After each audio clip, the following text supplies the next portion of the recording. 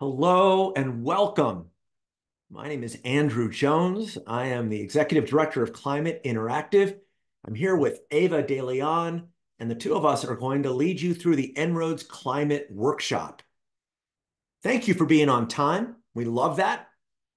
And we're going to get going by using a poll. So please open another browser window, or you can use your phone, take a picture of this QR code, or go to the link in chat. Look in chat in Zoom, and Ava will have posted the link, pollev.com, ClimateInter 935. If you would, answer this or fill in the blank for this question. I am blank about climate change. If you have two words like very encouraged, you got to put a hyphen between the two of them so that they stick together. So please, if you have two words, hyphenate it, but just fill in the blank. I am blank about climate change, and we'll be using this polling more in the workshop. So please do sign in. And I see that some of you are doing it. So let's go see what's going on. Concerned, encouraged, very concerned, extremely concerned, feeling better, apprehensive, discouraged. If you see a word you like, write it again. If you see a word that you agree with, you can make it bigger. And you can do this multiple times, put in several words. But if you see something that resonates with you, yep, that's it. Write it, and it gets a little bit bigger. Passionate, worried, extremely concerned, depressed. I am expert. I am hooked, enthusiastic, apprehensive, strategizing wisely. I am action oriented. I am deeply concerned. Passion. This is great. You're doing it. We're going to be doing a lot of these polls, so thank you for engaging with it. But concerned is the biggest word. Overwhelmed, pissed off, very depressed. This is really good. Thank you for this. If you're joining a minute late, I'm Andrew Jones, co-founder, executive director at Climate Interactive. We're going to be digging into the En-ROADS Climate Simulator, which you can use. Ava, would you just go ahead and post the link to the simulator so you can see what we're going to be focusing on today? I'm here with Ava De Leon. We're going to be exploring hope and possibility and the dynamics of the complex biogeochemical system with the simulator called En-ROADS. All right. Concerned, worried, overwhelmed, extremely concerned. Thank you for digging into this so well with the poll. I'm going to jump straight over to some more slides. And even before more intros, I just want to acknowledge why you might be concerned. Many reasons, but the one that's got me is these temperatures in India we saw last week. Nearly 50 degrees C, says the Hindu. I saw something reporting 52 degrees C. These are very concerning. You have a license, and I understand why you are so concerned and want to do so much to create better futures for people around the world and other forms of life. We're going to be using today our simulator En-ROADS. And the simulator En-ROADS, here it is. It is a fast running simulator where you can change futures very quickly. And it allows us to explore things that we care about. In this case, we're testing energy efficiency. It's going to change quickly. So that's why it's so used by top decision makers in business, government, civil society around the world. We just passed 1.2 million users. Why? I think a lot of it is because it's in 20 languages and it's free. So you can go use it and look at different scenarios. On heat, I had to go look and see what we had here. We have many impacts. In this case, I would just encourage us to look at the frequency of extreme heat events like what happened in India last week and is still going on. In 1850 to 1900, at 0 degrees C above pre-industrial, because that's pre-industrial, we had extreme heat events 1 in every 50 years. Today, we're about 8 in 50. So this is a year, because you see what's happening already. 8 in 50 at the temperature we have today. Now what we can do in En-ROADS is play out 2 futures. If we take very little action and just follow current policies that are around, 30 out of 50 years. But what we're trying to do is change this blue future. This blue future, so there it is. And what you're going to be doing is together, and I'm doing this kind of randomly, just creating another future. Watch the blue dots as I do a lot of things. I'm not even paying much attention. I'm trying to give you the basic idea of what could happen. We got to 1.8. What you just saw is a very different future for heat around the world. Now, not a perfect future. We're exploring here with many impacts. We go not from 8 years out of 50 to 30, but instead we're seeing 12. Things could be better. This is why we use the simulator, to understand what's baked in, what we can change, how we can change it, what the leverage is in making that future happen. But I've kind of gotten ahead of myself.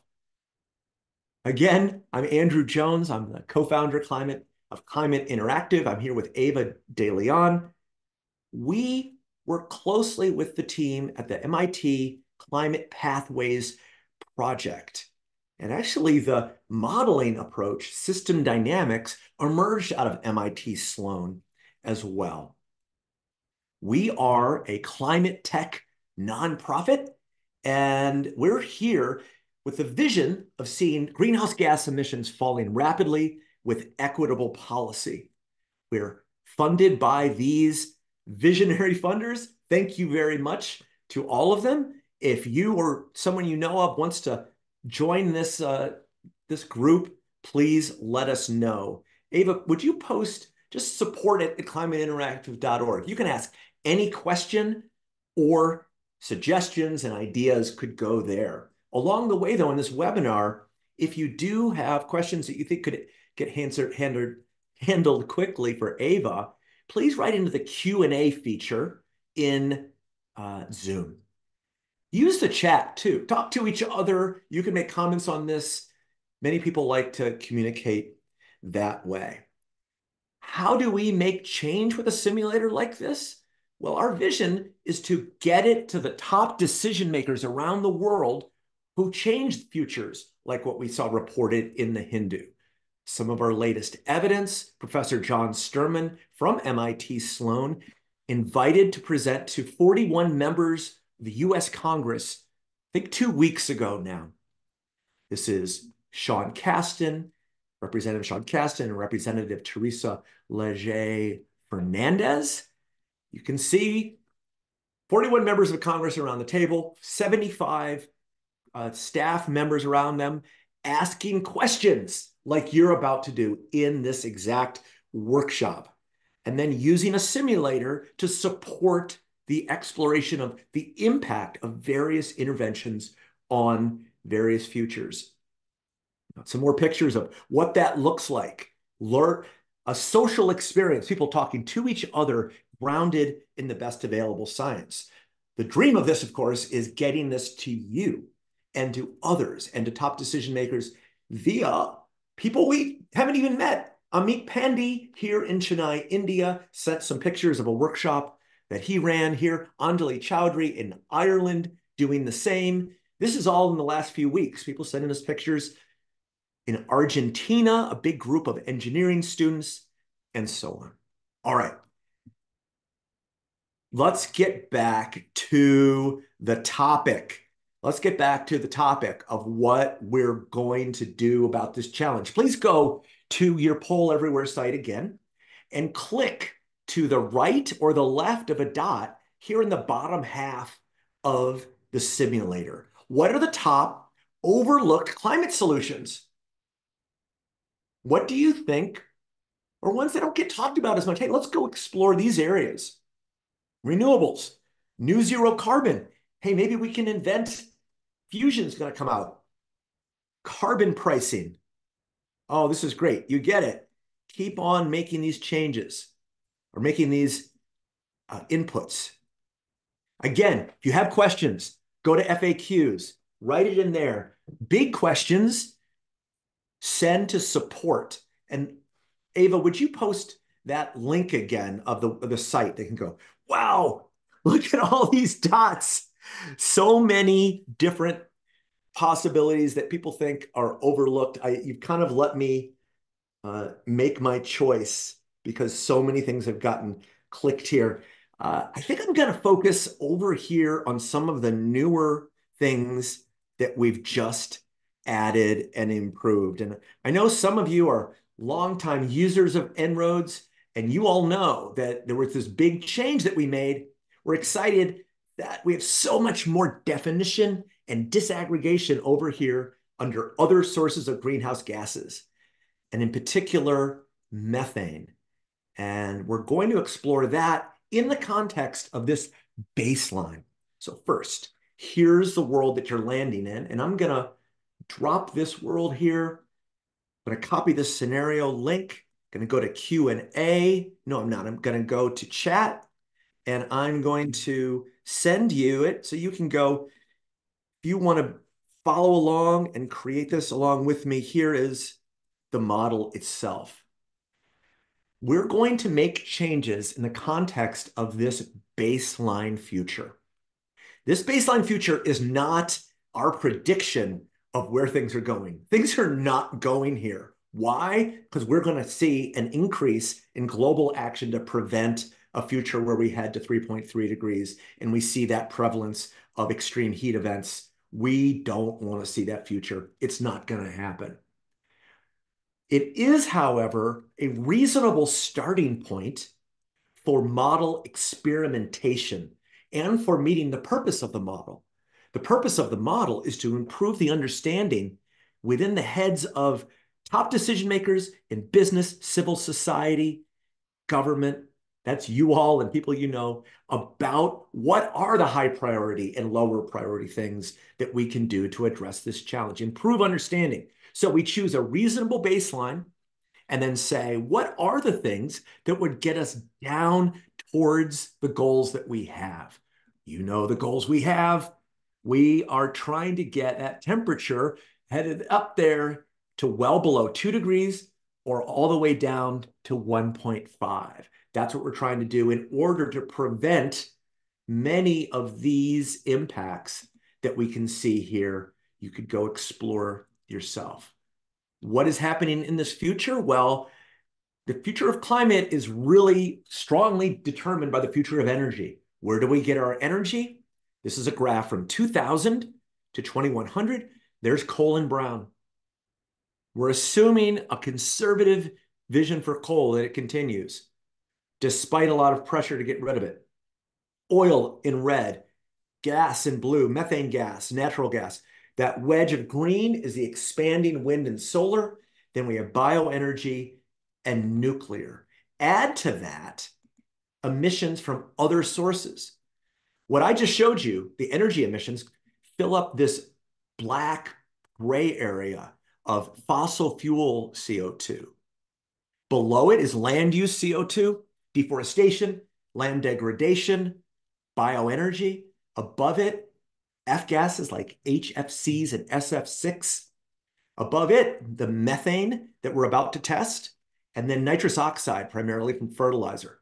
Some people say, oh, climate change science is difficult. In a sense, it's not. There's this stuff called greenhouse gas emissions. And when it goes in the air, it traps heat, temperature goes up, and we see the impact. So watch this graph as we make changes. How can we reduce it and contribute to eventual removals so that we can get that temperature towards our goal? All right. I told you we were going to experiment over here with some of these emissions. They're really about methane. Thanks to the Global Methane Hub, they funded us really improving this sector a lot. And it helps us understand where the methane comes from. 3 big sectors when you engage people on methane. Energy, mostly leakage. Agriculture, this is cows and rice cultivation and manure management. Waste, landfills, and wastewater. The biggest wedge is that agricultural sector. With methane, there are also biogenic emissions, like just from the earth. And another time we can go dig into permafrost release. We have modeled those feedback loops, and you can change how much release we see from permafrost and clathrates in that side. But this is about human sources of methane, or human-driven sources of methane. What can be done there? Look over here in this area, waste and leakage. I'm going to reduce waste and leakage and best practices in ag emissions as well. And I think I'm going to ask you the poll. If we do everything that we simulate the maximum potential with methane, how much does temperature go down? I'd like you to simulate that yourself. I'm curious to see your answer. So go again to the poll, go to the poll and answer the poll question. I'm going to change best practices in energy, cutting leakage, waste for capturing some of the waste, and in the area of agriculture, energy. I'm also going to change production of waste and also going to change diet and food waste as overall agricultural production. So how much does it go down? What do you think? Most people think 2.7 to 3. Some people are going under 2 degrees. Maybe it is the answer. All we need to do is address methane. But anyone who answered E or F, I'm going to guide you back to that stack graph. There's a lot of carbon dioxide. There's also a lot of methane, but well, we'll see in a second when I simulate it. But 2.7 to 3, 2.7 to 3. Some people think it will go up even. One note, why do we need simulators? One reason is there's such a diversity of opinions. We've got 160 people on here and a huge range of opinions of whether it helps, makes it worse, a little better, a lot better, or it's a sufficient solution. How do we fix a problem when we can't agree even just about how much it would help? This is why we use computer simulations to augment our mental models, which we use to make decisions every day. All right, 2.7 to 3, 2.7 to 3. I'm going to build up these. So the first thing I hit is not the whole answer. I'm going to build up the policies. So the first, best practices in waste and leakage. Here we go. How much there? Watch over on the left. Watch the brown area of waste and energy production. Watch the blue as I implement significant best practices there. 3.3 goes down to 3.1.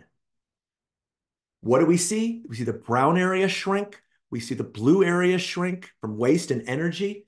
And over in the top right, that blue wedge of overall methane.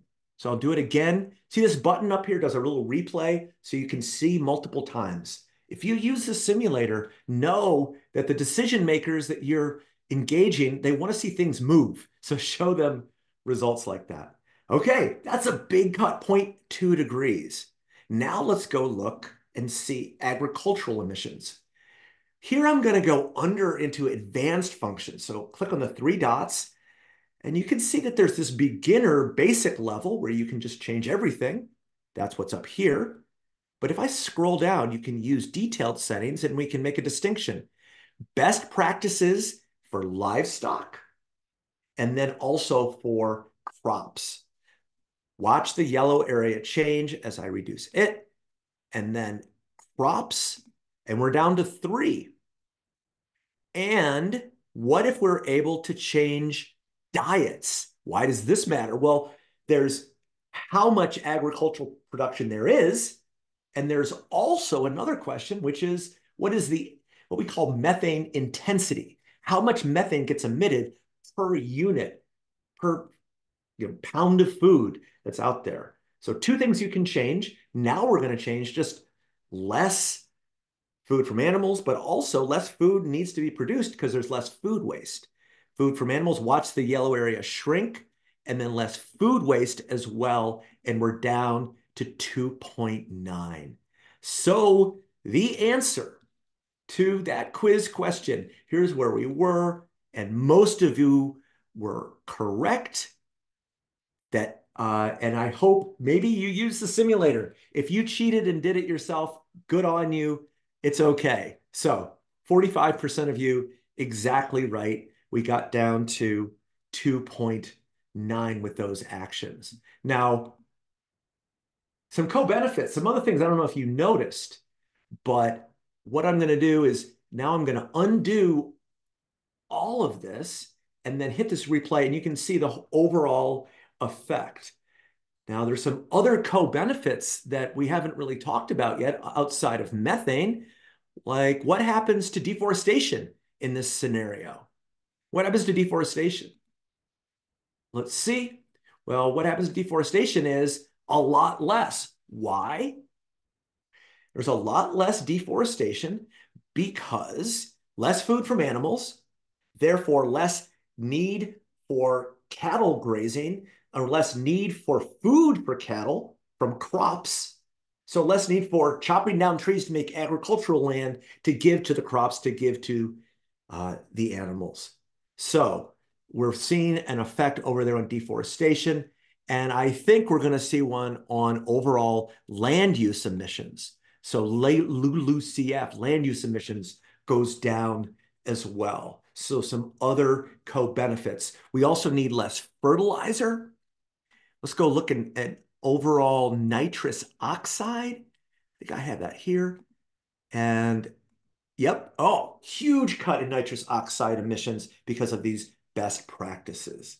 Okay, 2.9, a huge cut, and we can see the impact of methane. We haven't actually done everything that we can do on methane.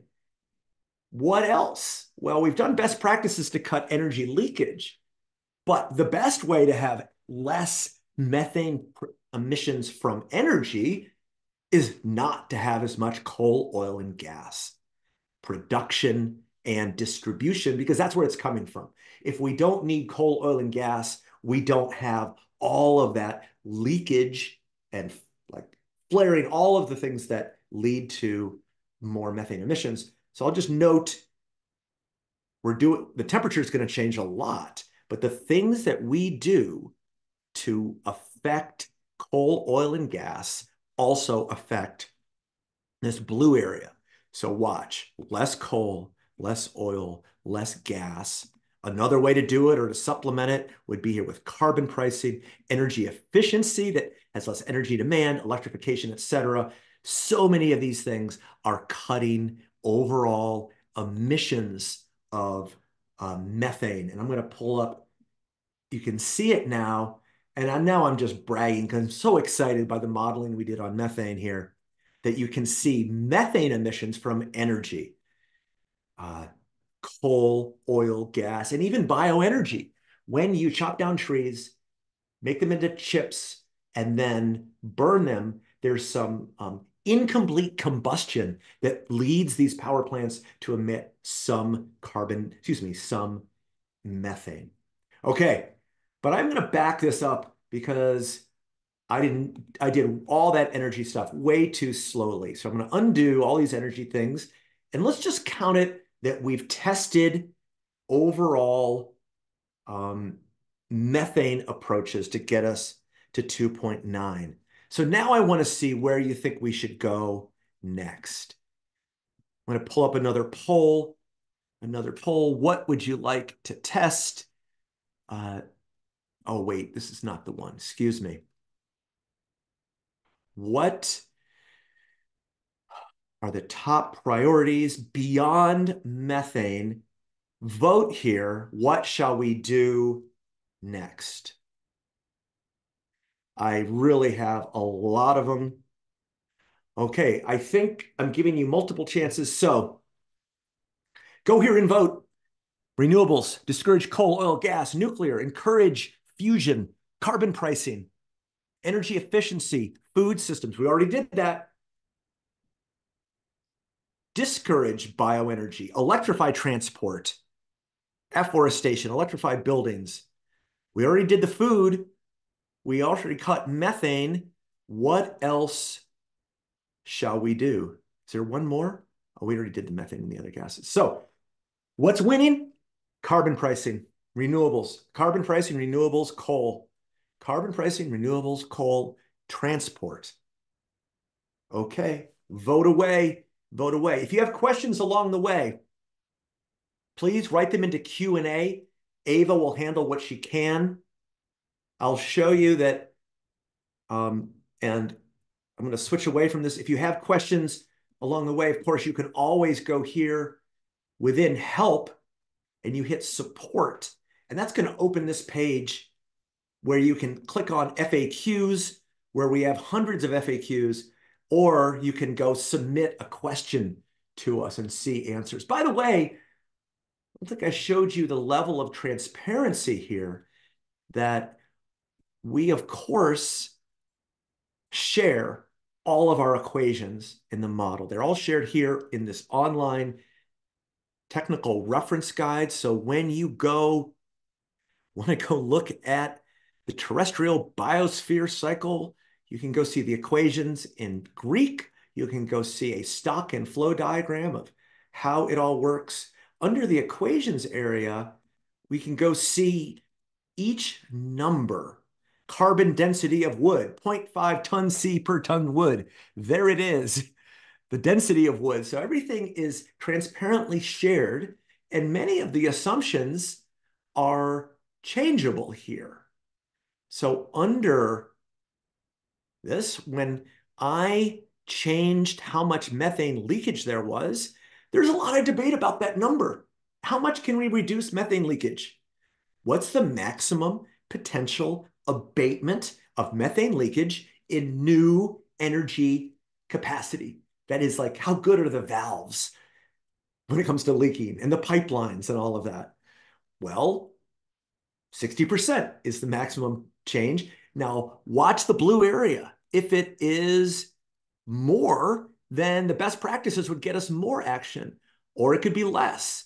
And that is going to change things. This is how we do sensitivity testing. We let you change those numbers yourself. And to do it more mechanically and methodically and scientifically, you could go pull the data, copy the data from Clipboard, and then test, if you change assumptions, how much do the results change, and do some analysis there. All right. But you just suggested a lot of things that you wanted to add to this scenario. I'm going to go back and reset the graphs. Here's where we are, 2.9. Well, the best number one you said here was carbon pricing. What carbon price would you like? Write it into chat. I want to see your opinions about it. Write it into chat. What are the carbon prices that you would like to see? Note, right now, the global average carbon price is $5 a ton because 25% of the world's emissions has a carbon price, and the average is 20 bucks. 20.25, that's $5. Adam wants 160, Mark wants 100, Sonia wants 20, Silvana 300, Karen even 100, 15, 60, 500. Follow CCL, 15 first year and then 10 years everywhere after. Okay, I'm going to ask you to mentally simulate. I'm going to put in $100 a ton. Run your mental model. 2.9 goes 2 point where? 2 point what? Simulate your mental model. You know, this is not a fancy calculator. We don't use this as a black box model. We use it as a thinking tool and a conversation tool. That's what happened in Congress. People using it to talk to each other, to think together. So we're going to ask you to run your mental model and think, what do I think it's going to be? And then I'm going to tell you why you got the result that you did. Here comes 100. Here comes 100, 100, boom, 0.6 degrees. 2.9 goes down to 2.6. This is why so many people are advocating for a carbon price. I'm also going to put in here, that's ramped up over 10 years. This could go up, and over time, it could go up. Some people said 300. I'm going to push it way up and just experiment with what if this increases over time. Years to start achieving carbon price. Well, that's got to be 2034, but not over 10 years, but over many years. Okay, final carbon price. There it is. Okay, 300. If it goes up to 300, then you get all the way to 2.1. Okay, carbon price, powerful way. Why? One reason that's overlooked is that if it gets implemented soon, it leads us to use less coal, oil, and gas infrastructure most immediately. It's not delayed. Planting trees is very delayed. Waiting for fusion to ramp up is very delayed. These are the competitors to fossil fuels. Carbon pricing directly leads us to emit less fossil fuels soon. So that is one reason why it is so powerful here. But I want to note there are two ways to get here that kind of complement each other. I'd like to undo all of that and then go back and note that, as some of you noted, that there is another way to go about getting down further, which is promoting the clean energy revolution. So when we encourage renewables and when we break through the storage challenge that we face, because so much of renewables, wind and solar, is variable. We need to handle long-term storage challenges. So if we have a breakthrough, say, in storage from hydrogen and from other sources like big batteries and so on, if we complement that with electrification, energy efficiency, even other sources like new zero carbon, another path to get down towards 2 degrees. There was an interesting framing that I really liked from someone who wrote a paper, and they wrote it, Iveta Gerasimchuk, a new narrative in climate talks, cutting emissions with both arms of the scissors. One arm of the scissors we saw first, discouraging fossil fuels, the top of the scissors. The bottom of the scissors, encouraging clean energy. Those two cutting greenhouse gas emissions. So in this scenario that I'm creating with you, what if we do both together? Pressure on coal, oil, and gas, and carbon pricing. And it is more realistic politically and socially to see the world embracing lower carbon prices like that as a policy to get us down towards 1.8. The two of these things working together could be a way to get there. As we think about this kind of future, and particularly with carbon price, we need to ask questions about equity, because one concern we have is that when you set a carbon price, that will raise the cost of energy. It raises the cost of electricity. I think we have that in here. We got some funding to add this. First, it makes it more expensive, electricity. Then those energy bills goes down as the clean energy revolution kicks in. Cost of oil, which is connected to filling up your gas tank, there is a concern there because those prices are higher. Some of the proposals on carbon price is to dividend back some of the revenue from carbon prices back to people as a carbon fee and dividend. What could we dividend back? Some of the revenue, such as the revenue from taxes, $3.2 trillion a year from that carbon price. Okay, we're putting it together. We're getting below 2 degrees. What are we missing? Well, what else is needed? And I'll turn it over to you again. I'm going to go to share your scenario, copy scenario link, and I'm going to chat. I'm going to drop in here. Here's the link. What do we need to get down even further below 1.5? The best way to figure that out is to go see, well, where are the gases? What is the source of the warming? Here we have fossil CO2 in black, F gases, methane, nitrous oxide. Land use CO2 is still positive. What if we cut deforestation? That's another chunk of reduction. We already cut deforestation some by cutting the drivers of it with food and food waste. Okay, diets and food waste. Below there, what else is needed? Well, I'm going to look into see in chat. Anyone have some suggestions? What are the things if we want to dream of getting down well below 1.8 all the way to 1.5? Maybe those nature-based carbon removal. Nature-based is what several people are writing into chat. The two that we have here that we've modeled are planting trees and then also ag soil sequestration. And let's go change them. And what if we did half of what the Royal Society thinks is possible? There we get really close to 1.5. Dreaming a little bit more, maybe other carbon removal would be necessary to get us down all the way to 1.5 as technically possible. And to get all the way, this is the suite of things that we would simulate that would be needed. Okay, you've just seen a lot. You proposed a lot of actions. We simulated them. What has happened so far? What do I hope is landing with you? Well, what did we see? There was no one thing. Even big solutions like a carbon price isn't enough, or methane isn't enough on its own. There's no one big thing.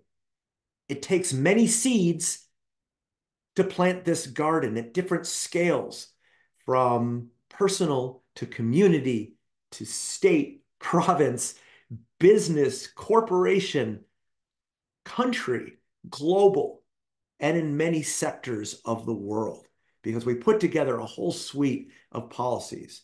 No one big thing, many seeds to plant the garden. And we saw some priorities. What really bent the curve? Well, things that lead us to not burn coal, oil, and gas soon in the next 10 or 15 years, not out way in the future. My colleague Jonathan Foley said it well, that now is better than new. Things that keep us from emitting carbon now is better than delayed actions. And we explored several of those. The other is that it's still possible.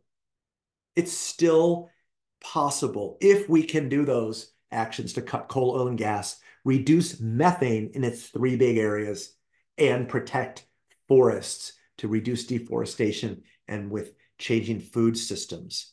That's the suite of what is needed and are the priorities.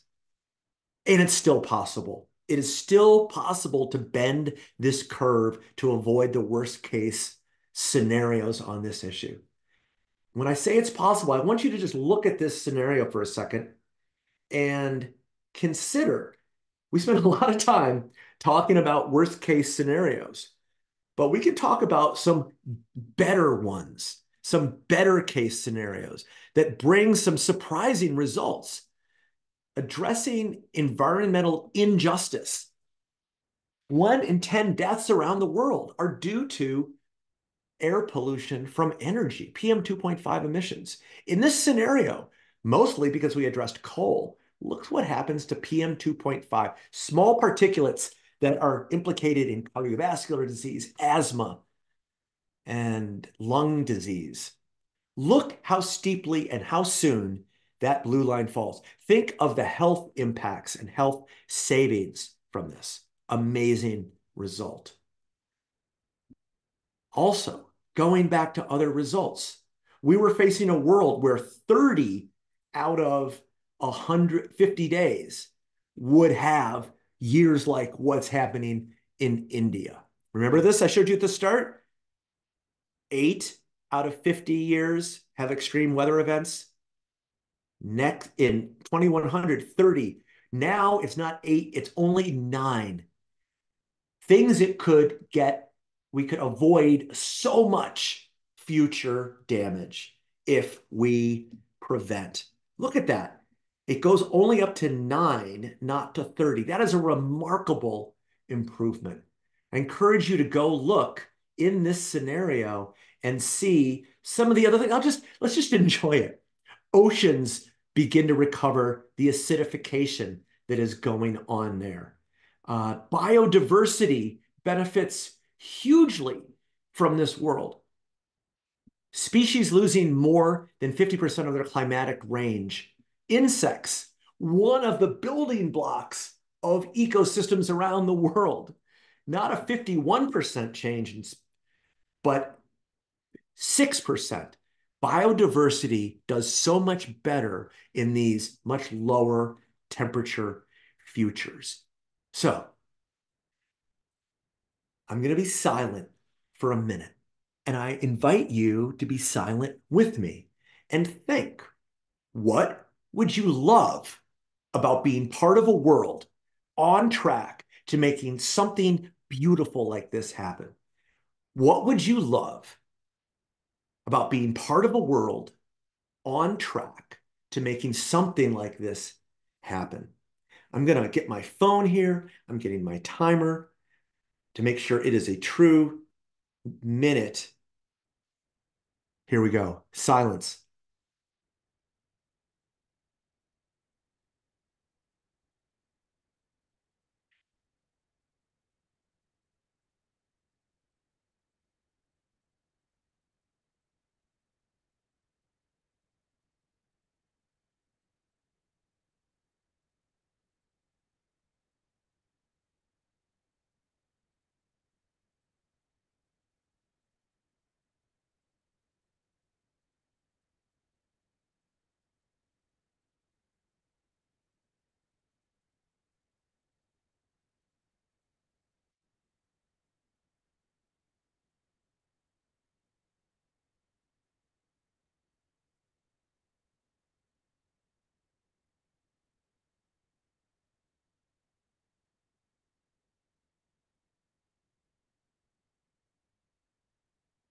All right.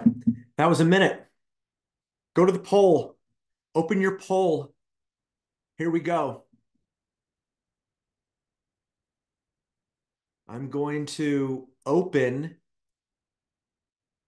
what you love. Here it comes.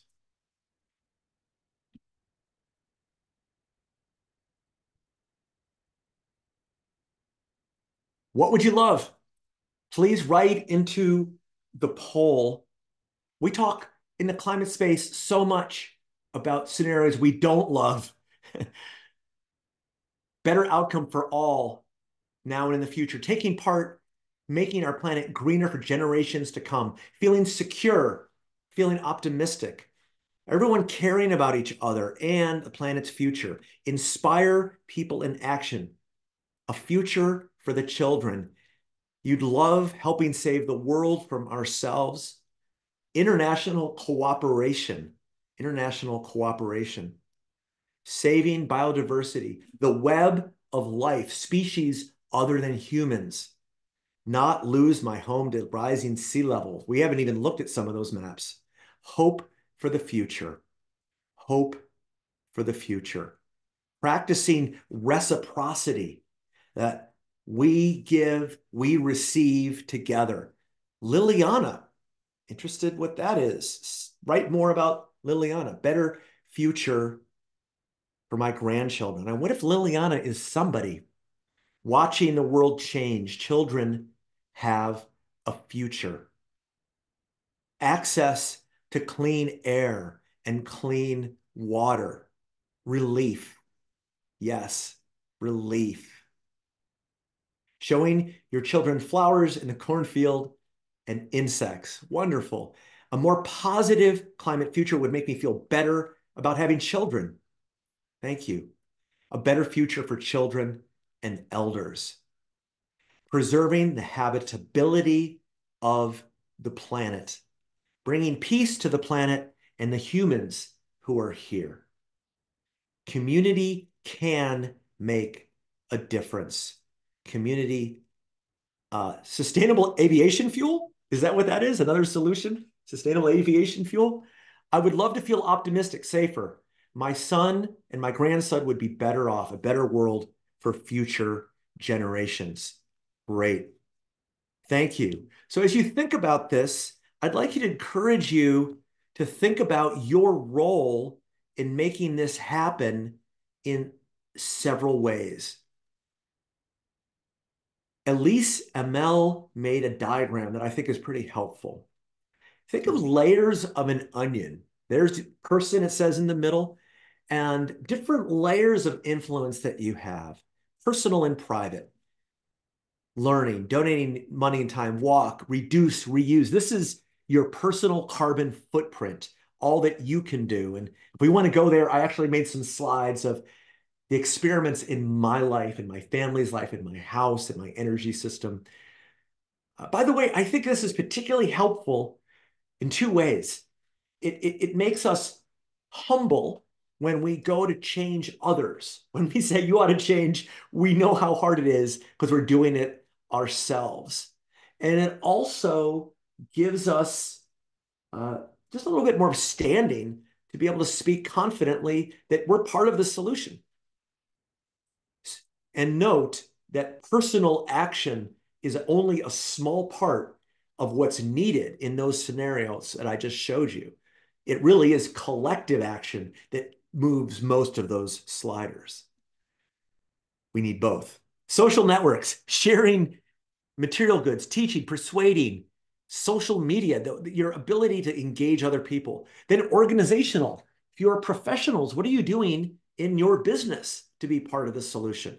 Then public, do you have a role in public collective action? Then in cultural norms, this last layer out here. So thinking about action in several layers. Now, before inviting you to share what you're doing,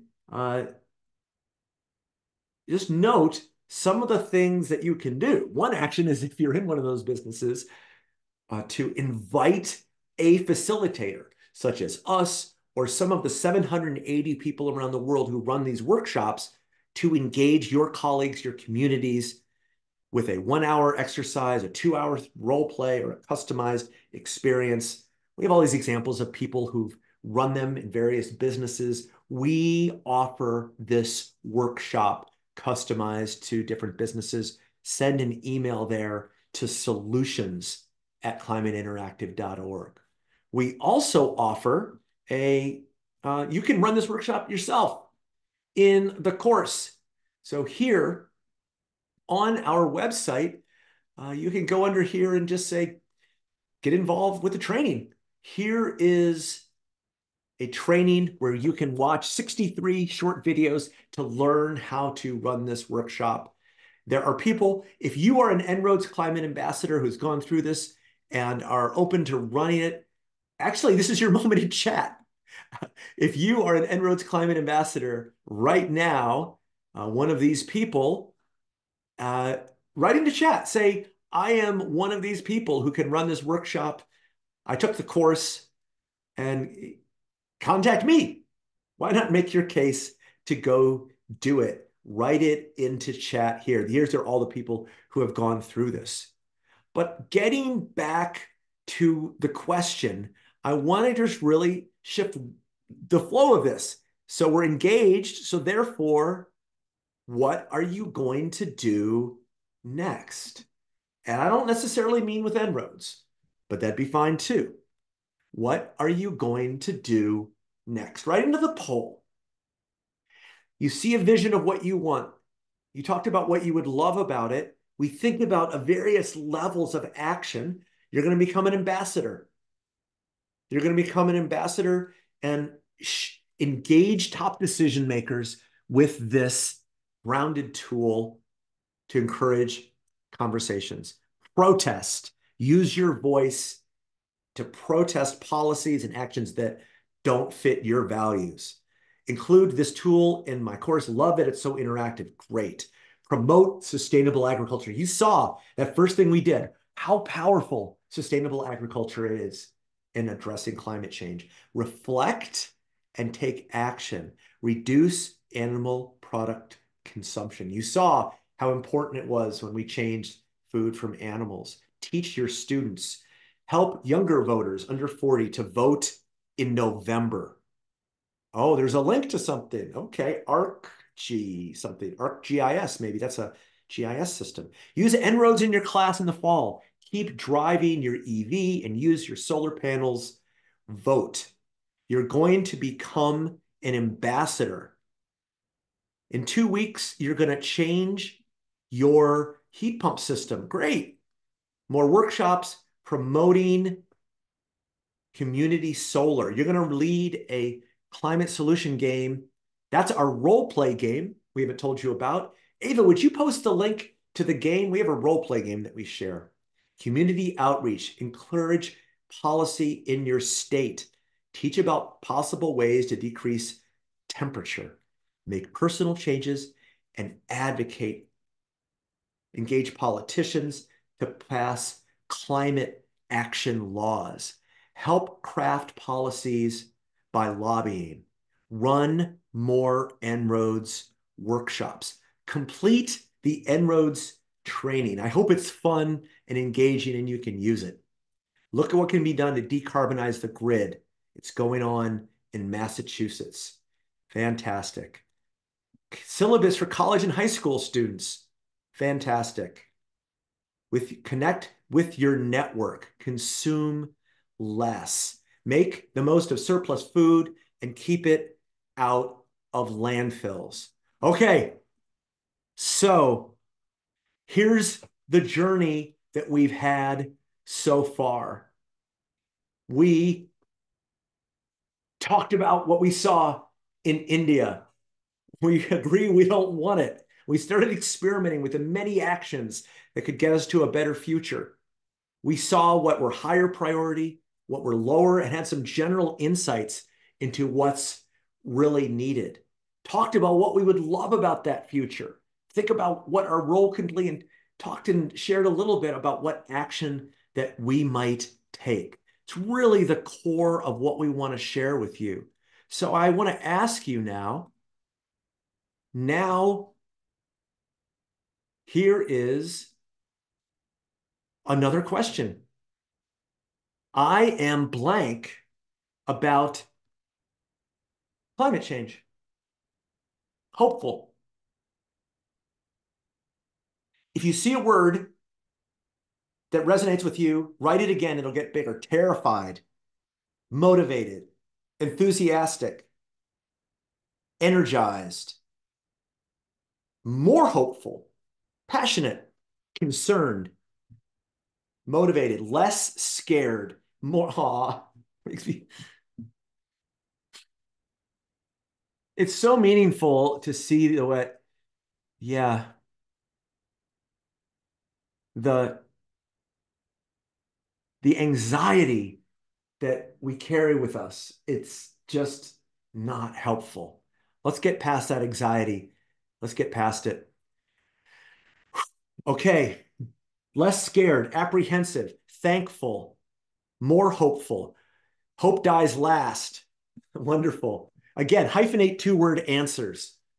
Energized, thankful, empowered, still something, upset, cautiously optimistic, cautiously optimistic, concerned, anxious, motivated, motivated and hopeful, motivated and hopeful.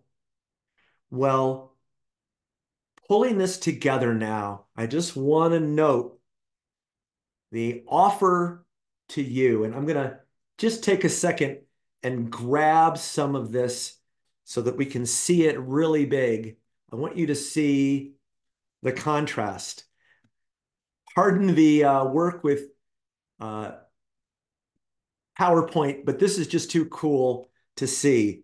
What you just came up with And then I'm going to remind everybody where we were 60 minutes ago as an offer to what experience you can create for your colleagues. I'm going to make it really big.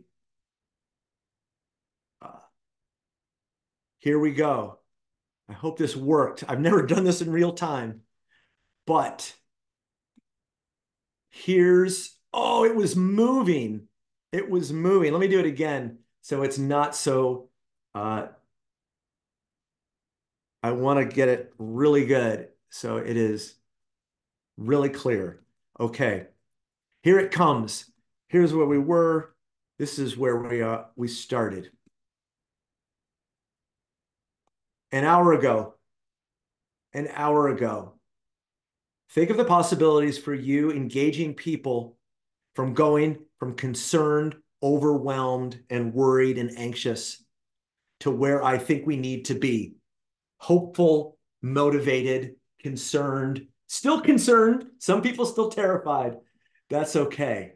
This is the journey we need to bring people on. Notice as you're engaging people, anybody you engage, this is not a purely rational brain experience about the numbers, about electrification and carbon pricing, et cetera. Although that's part of it, necessary but not sufficient. This is a journey of the heart. This is a journey of the spirit.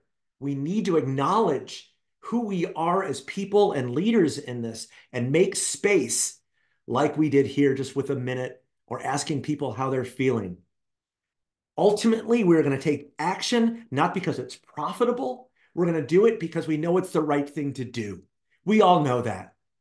We need to reach inside of ourselves, acknowledge we have both of these sides, lead with the head and lead with the heart. We can make this kind of future. It's not going to be easy, my friends. It's going to be worth it. Go get them.